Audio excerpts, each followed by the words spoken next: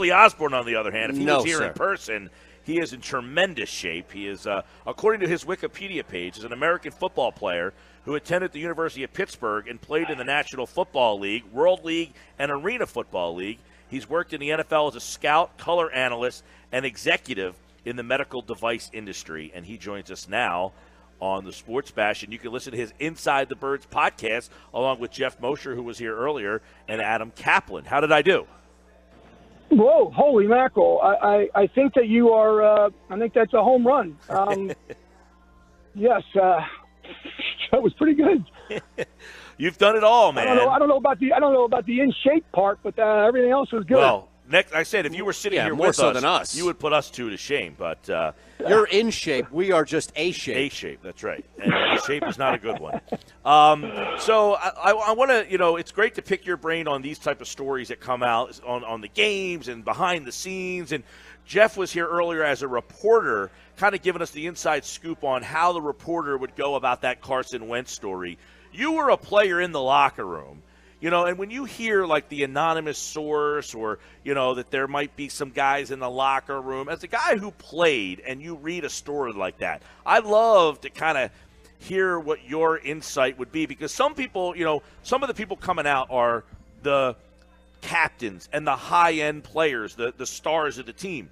But you as a guy who was, kind of a guy who was on the bottom of the roster, a special teams guy, fighting your way. Some people just assume, well, maybe it's a guy who just, isn't really significant on the team in terms of he's a practice squad player or a guy who got cut. But have you ever been in a situation like this where a story like this came out and everyone in the locker room is kind of like, who could be the guy? Or do you think the people in that locker room know who the guys are?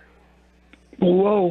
Well, I think when something comes out like that, you'll have a group of people that it is kind of crazy, because as you get older, you realize sometimes what you may look at being one way, and it's like it's so clear to you, but to that person, to 9 people, the sky is blue, but to one person, it's red, and they're going to tell you it's red, and they're convinced that it's red. There's nothing you can do that's going to convince them otherwise. And it's crazy when you understand that people's perspective can change on things depending on what it is. And in this situation right here, I guarantee you there's people in the locker room that are like, that's baloney. This is just somebody trying to, make something out of nothing. But there's other people that are saying, oh, yeah, you know what? There is people. And then there are other people that are saying, I feel that way. And I just haven't said it yet. So there's definitely people trying to think of who the potential sources are, and there's also people that probably say, I know who it could be if it was that. If they did something, I know who it is. And that's where the problems start. Now, if you're Carson Wentz, do you go and try to find that out, or do you act like this thing wasn't even written? You're probably better off to act like it wasn't written. I mean, it's kind of tough to – it's kind of tough just to ignore something like this.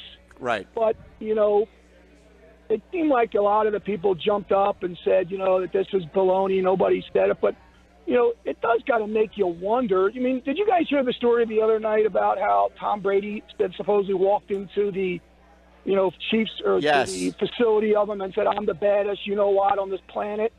And, people were like, people killed him for that. And other people were like, yeah, he did say it. It's just, did he say it? Did he say it and laughing? So in this situation here, you got to think to yourself, what were the sources? I even saw the guy, Joe, the interview, and he said to the interviewer that people were happy that he did this because they wanted it to come out a long time ago.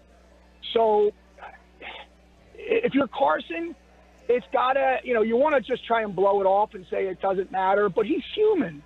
And you want to be liked. You definitely want to be liked. And you want to be liked by your teammates. So there's no doubt that he's going to have it play in his mind. But how much effect it has on him or the locker room, that probably is going to be minimal.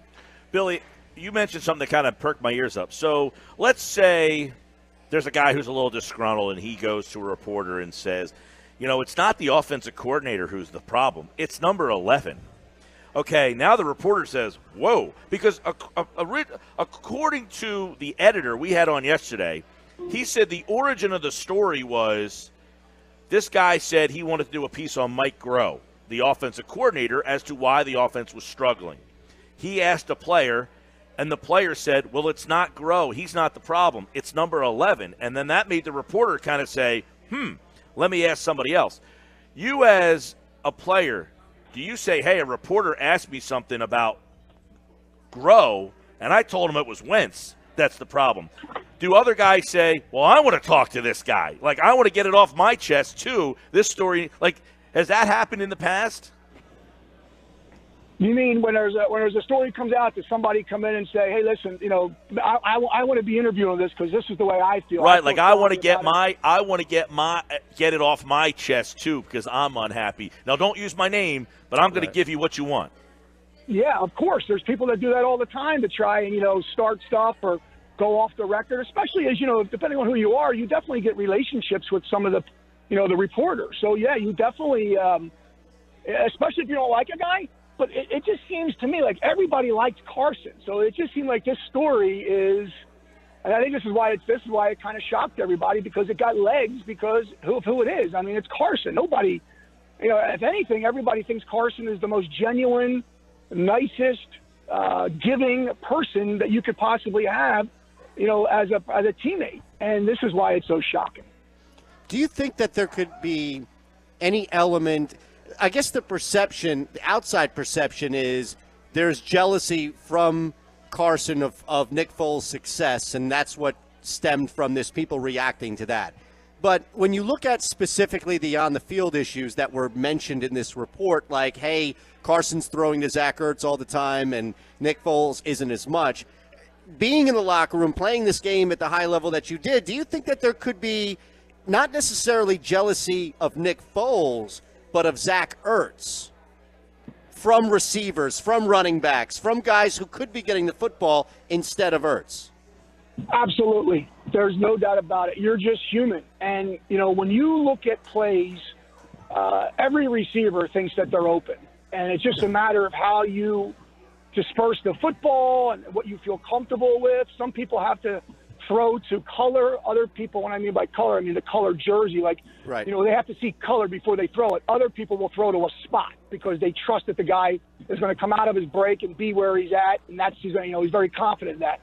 So it just depends on, and a lot of times people, especially young quarterbacks, feel more comfortable throwing the ball over the middle than throwing the ball to the outside. It's not easy to throw the ball to the outside, especially in the National Football League. So most young guys feel more comfortable throwing the ball in front of them to the receiver, either a crossing route or a tight end or a running back. It's just natural. And the fact is, Zach Ertz is a very good receiver, and he's got some chemistry. So we've seen that, whether it's Zach or there's other tandems out there that they have good chemistry with, and you do kind of look for that guy. And I think if you're not that guy, you want to be that guy. So, of course, you're going to say, hey, I'm open. And depending on who you are, you could start some dissension in that locker room on that team. Billy Osborn is with us here on the Boardwalk Honda Hotline. Of course, was a scout in the league, played in the league, a radio analyst for college football at Pitt. So obviously you have a wide variety of ways to read this and look at this and see it and consume it. When you read the article and heard about it, did you look at it and say, whoa, this is pretty inflammatory, this is a character assassination, or did you say, just another locker room story, no surprise? No, my first thought was, whoa. I mean, did this really happen? Did this really come out about Carson Wentz? I mean, it definitely shocked me. And what shocked me even more was the comment when I looked at the interview of the guy, Joe Sagliano, when I looked at his, what he said. Santa Laquito. I mean, to me, Joe Laquito. Is that what you said? Santa Laquita. Yeah. When I saw the interview, I got to tell you, I was a little bit shocked because he was very adamant that this happened and said some things, and he actually said some different things too, if you saw it. So to me, it was a little bit shocking, I will say. It did take me by surprise, for sure. If you're Doug Peterson and you wake up, this thing comes out, what are the first 3 calls you make? To your PR guy, and then, find out, who this person is, why it was said, if there's any truth to it. And then, maybe you do call Carson up, or maybe you do call a couple of your coaches and just say, listen, I don't know, what's your thoughts? Just see how he feels. I mean, because this, as a head coach, the last thing you want to do is have people saying negative things about your quarterback. I mean, Carson's getting beaten up, and he hasn't even played in the last month or so. It's amazing how many faults that people have found, and a guy hasn't even strapped it on. So, I think that knowing Doug, he probably did give him a call and said something and just asked him how he was feeling. That's my guess. Moving forward from this, do you think Carson can go back in that locker room and feel like he's the guy, or do you think there needs to be some sort of, I don't know, freshman orientation? Yeah, does he walk back in and feel like, which one of these guys in this room is the guy? Like, isn't that like inevitable that's going to enter into his mind? Yeah, I mean, I think he does have to do something that's going to. He was already going to have to do it because of how great his. Let's face it, Nick played tremendous, and he did a tremendous job bringing him back. So, but I think Carson is so talented. I think he has such respect in the locker room. Now, people are going to be jealous. Like, I heard some of the defensive linemen kind of say some jealous stuff because of Fletcher Cox's contract. So there is going to be some type of, and there's always going to be, I guess, what's the word now, Michael? The word haters. There's haters out there. And when you're a National Football League quarterback, you're always going to have people saying things about you.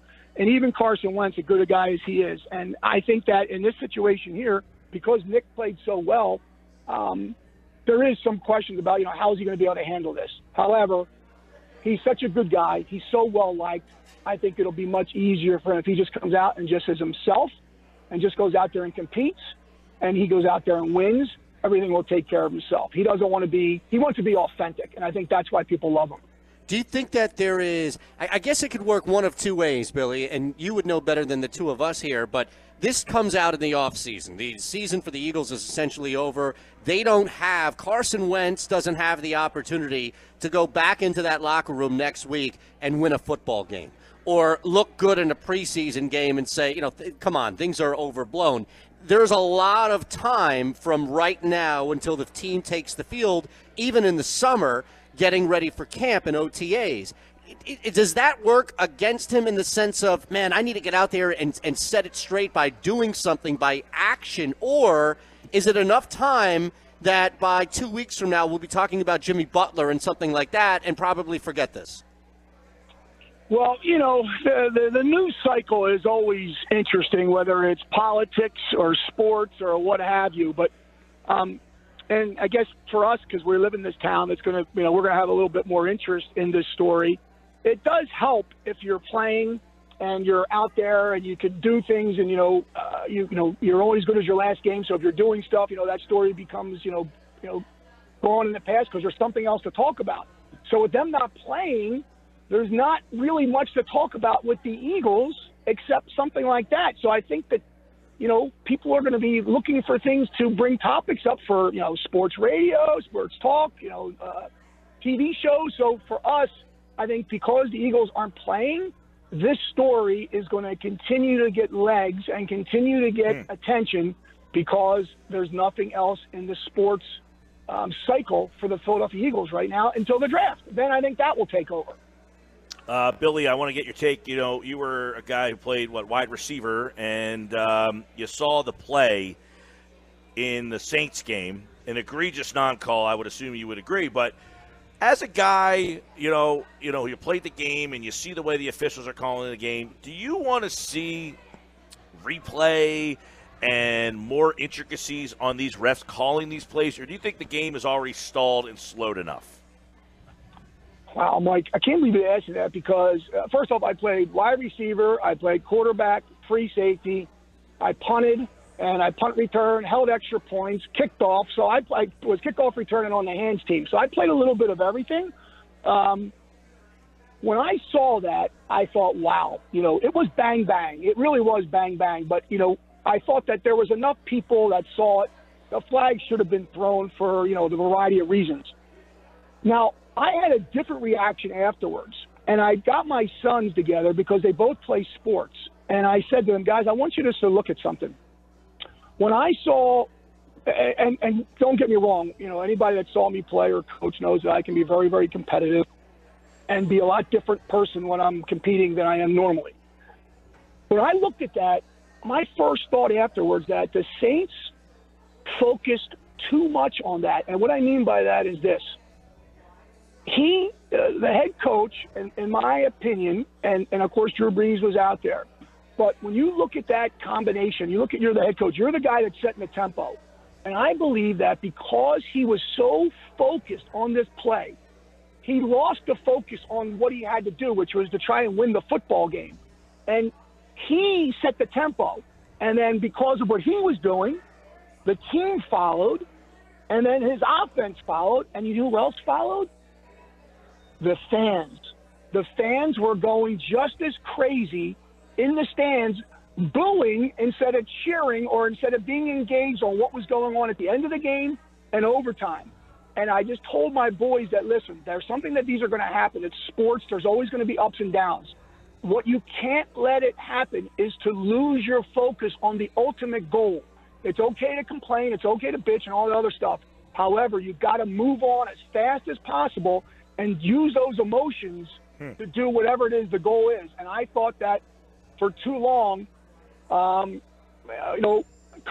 Payton, he just focused on that, and the entire team and that entire stadium would not let that call go. And I think it impacted the outcome of what could have been their win anyway. Hey, real quick, let me sneak this in here. As somebody who played, knowing how much film guys watched, and it doesn't matter when you played, if you played back in the day or if you're playing right now, it's just a constant ingestion of film all the time. So you've seen a lot. Do you think that the officiating, because I'm sure that you would notice that, right? And again, I haven't been in a small position room of a meeting with wide receivers or linebackers going over film, but if you're watching film and as well as on your own, I'm sure that you might see a couple of times a bad call that would pop out. Is officiating noticeably worse, or is it just we've added more cameras like with Twitter? Humanity may not be worse because Twitter's around. We're just more observant of all the bad stuff. Yeah, I got to think that actually the officiating's got to be – I think personally it's on a whole it's better. I think there's more focus on it. I think you're getting, more scrutiny. I think you're getting better at teaching. I think it's just the fact that now, there's so many cameras and there's so many angles and there's so much focus that things are just blown up way more out than they were, 15 years ago, even 10 years ago. So in my opinion that you're always going to have that little bit of human error involved in the game. But I think on the whole, the officiating is better. But you got to remember, the athletes are so much faster. There's so many things that are going on. And I think, and the rules are changing. What we saw a couple of years ago now all of a sudden is a personal foul on the quarterback because you touched him in the wrong way or you – I hate the rule about Delo because if you're coming in and you're kind of making a tackle, what do you have, like a 1 foot by 1 foot area to hit the quarterback and everything else is off limits? I mean, it's really tough when you're a 350-pound guy coming off the edge being blocked to hit the brakes and only hit a guy a certain area. That's really tough. So I just think that all these new rules combined with all the cameras, combined with all the focus, I think it just is making us is giving the opportunity to scrutinize more. But I think on the whole, the officiating is better. Unbelievable. Super Bowl 53 is just a week away. Last year at this time, we were getting ready for Eagles and Patriots, and the Patriots being back. I mean, the interesting part about this game, Billy, and we'll talk to you next week about this game a little deeper, but in 2002, these two teams played. It was an upset when the Patriots beat the Rams. Here we are 17 years later. The Patriots are still going, and the Rams are back for the first time since. It just shows you how impressive this Patriots run has been. It's unbelievable. 4 out of the last 5 years and 9 years total. It's unbelievable. I mean, it's absolutely unbelievable to think about what they're doing. I mean, it's incredible. And it's going to be exciting to talk about the next 2 weeks. I'm just completely astonished about what they're able to do year in and year out, and to get back there, considering what they had to go through. I don't know if we'll ever see anything like it, and I think we are so used to it. It's almost like we don't. Like, I think we all appreciate it, but I don't think we appreciate the greatness of what they truly are doing and how great Tom Brady is, how great Bill Belichick is, and all those coaches and that organization. I mean, it really is something that, you know, I don't think it's ever been equaled. And maybe back in the day with like the Lakers with Will Chamberlain and all that stuff, or with with UCLA. But these type of runs nowadays are unheard of, and I don't know if we'll ever see it again. Well, think about it. We were talking about the Eagles have a Super Bowl hangover. The Patriots have had a hangover since 2002.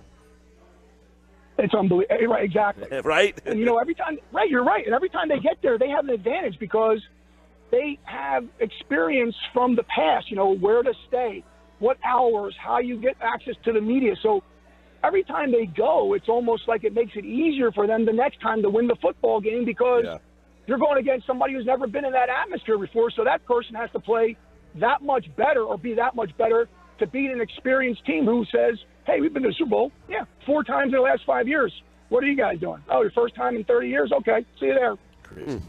All right, Oz, we'll catch up with you next week to get your perspective on the game. Thanks, Oz. Hey, Michael. Yes, we will do that. I just want to say one thing. I have a little pet peeve, and I don't know if any of your fans have seen this.